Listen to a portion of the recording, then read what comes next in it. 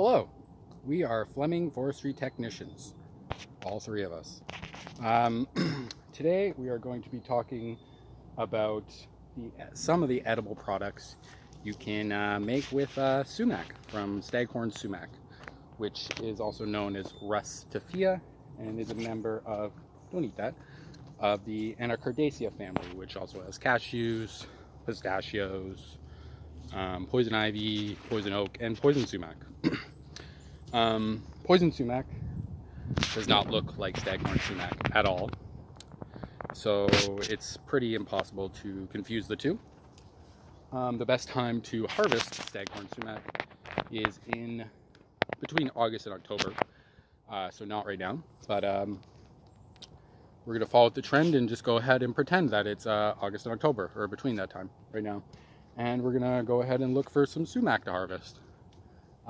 So it's between August and October, and we're walking through our conservation area here, and sumac is usually found on roadsides, forest edges, or large openings in like early successional forests, because it's very shade intolerant. It really needs the sun. So we're trudging along here through our forest. We come across this very, very full, beautiful array of Staghorn sumac trees here. There are smaller trees between like 10 to even 30 feet tall. They have large compound leaves, alternately arranged. They're serrated. There's like 10 to 24 leaves on one. And then you'll see these big red buds. I like to call them buds. And what we're looking for is vibrant buds. And if you grab it, let's go ahead and take some here, a bud like that. Grab it. It's nice and sticky. The color is very vibrant. And if you smell it, it smells like citrus. You're gonna keep that. That's what you want. If you come across one that looks like this, it's all dry and crappy, smells like nothing, don't use that. So we've collected a bunch of nice, beautiful red nugs of Staghorn sumac. Luna, come here.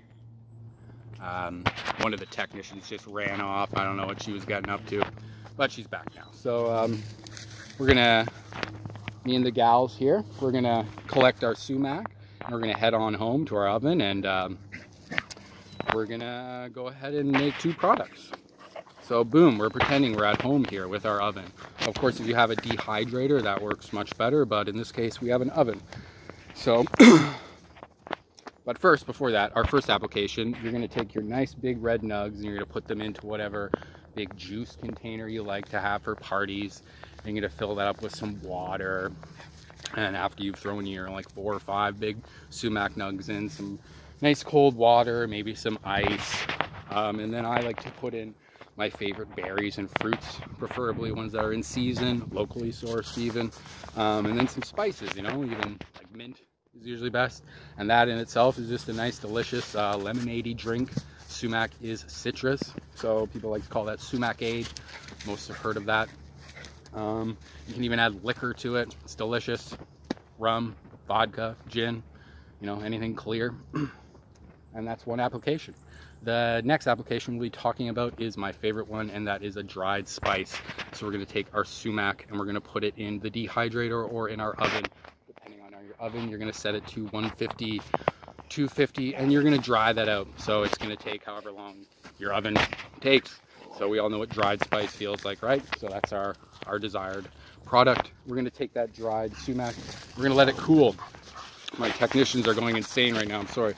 So we're going to let our sumac cool, and then we are going to take those nugs and we're going to individually pick all the little fruits off of it. So these little balls, we're going to pick them all off. That is the fruit, the seed of the sumac.